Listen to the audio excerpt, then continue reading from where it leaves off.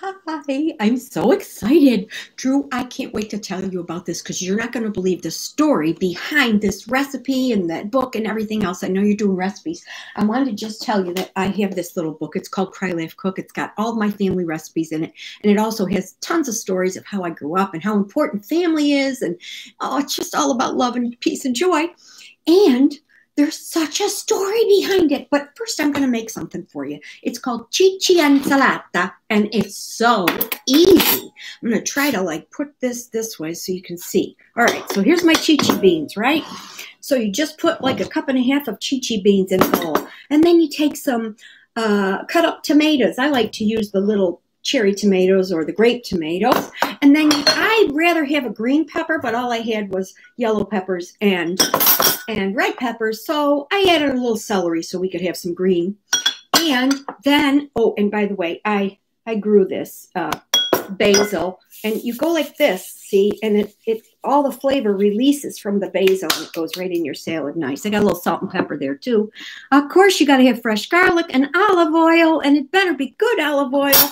Oh my God, I love the garlic. I said the garlic should make the whole thing so good. And a little bit of lemon, fresh lemon from a lemon tree. All right, all you do is you mix it up. Look how beautiful it is. It is a beautiful, beautiful salad, and it is so, so good. And so easy. All my recipes from the book are that easy, that simple, and that beautiful. Because Italian people, we got to have, our stuff has to be beautiful. But the reason I'm sending you this video is to tell you the story behind this book. I wrote the book. 2 weeks later, I got an unsolicited email from some guy in Switzerland that I didn't even know. His name was Salvatore, and he said, I believe I am your cousin. And I figured he must have an accent of some sort. And so I deleted it because I don't have no cousins in Switzerland, right? So he kept on, and he was very persistent. And finally I said, listen, buddy, don't email me anymore because I don't have any cousins in Switzerland. I don't have any family in Switzerland. He said, but I am from Amarani.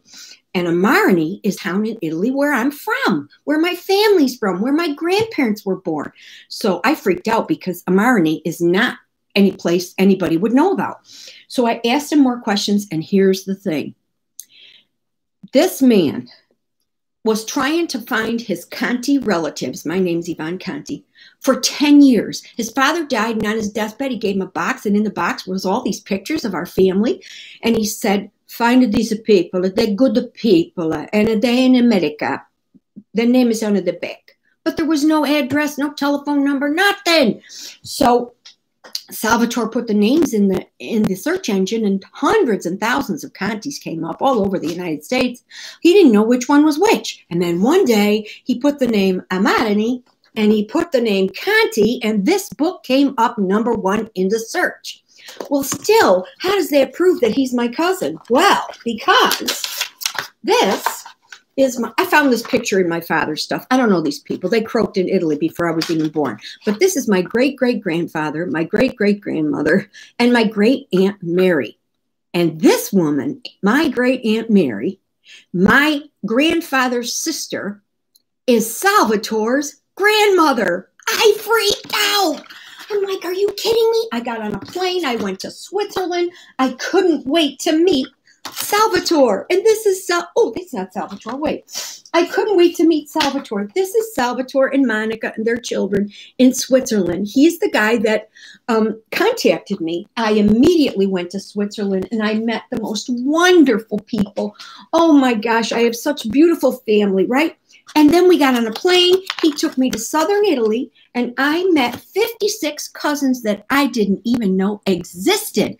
And they all look like my cousins here in the United States. The best part is I got to go to the very house where my grandfather was born. That's the doorway to the house where my grandfather was born.